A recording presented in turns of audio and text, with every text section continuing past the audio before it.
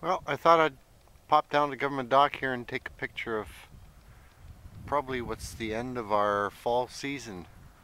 As you can see, we don't have any snow.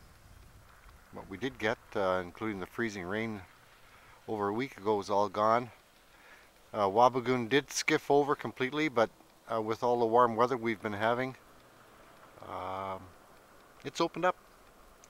As you can see, the west arm is still socked in pretty good.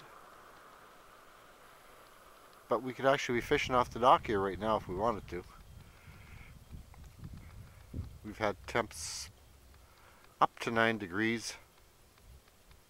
Today's not going to get that warm. It's supposed to hit around 4 to 5 degrees.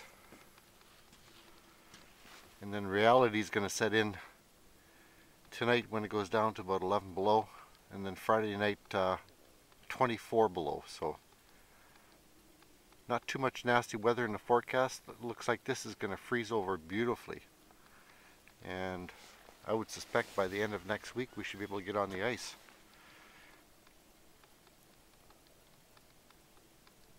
Barely a breath of wind.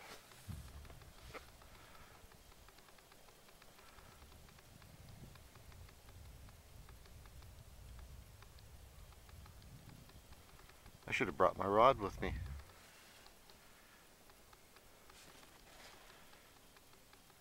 Absolutely gorgeous.